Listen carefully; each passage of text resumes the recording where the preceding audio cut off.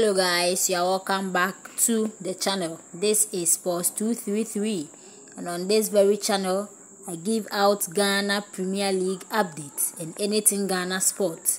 So do well to subscribe if you haven't. Turn on post notifications, like, comment and share for others to enjoy the content I upload on this very channel. So tomorrow Ghana Premier League match day 4 will take place, and tomorrow's fixture is Okrah Lions versus Nsuatreman FC at the University of Ghana Stadium at 3 p.m. And on Sunday, Kotoko 2 will play a match. And Nana Oduro Safo has made a comment about Kumasi Asante Kotoko. He said there is nothing special about Kotoko and we should stop hyping them. He said, what is so special about Kumasi Asante Kotoko? They are just like young apostles. So stop this hype you are giving them. You people give their supporters false hope. So Nana Oduro Safo is a GFA ESCO member and Brokum Chelsea director. Yes, so he said that on Oyerepa FM today. He said, Kotoko is just like young apostles. We are just hyping them and we give the supporters false hope. So this is what Nana Oduro Safo has been saying. And on Sunday, Accra House of Folk will play Nations FC at the Dr. Kwame Chase Sports Stadium, and the ticket prices are in. Regular is 30 cedis and VIP is 70 cedis.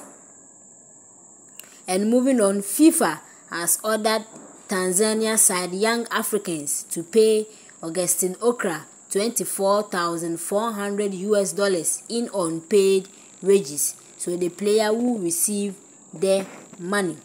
So according to the decision, the club is required to pay Augustine Okrah $24,400 as outstanding remuneration.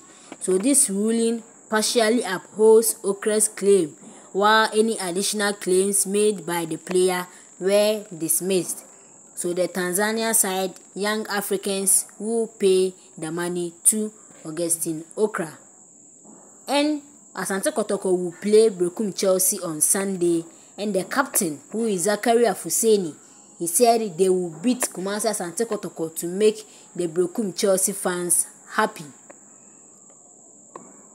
So both teams go into the encounter on a back of 1 win and 1 draw respectively, which is Brokum Chelsea and Kumasi Asante Kotoko, and are 1 game behind after 3 matches due to Samate's and Nsuatreman's involvement in Africa.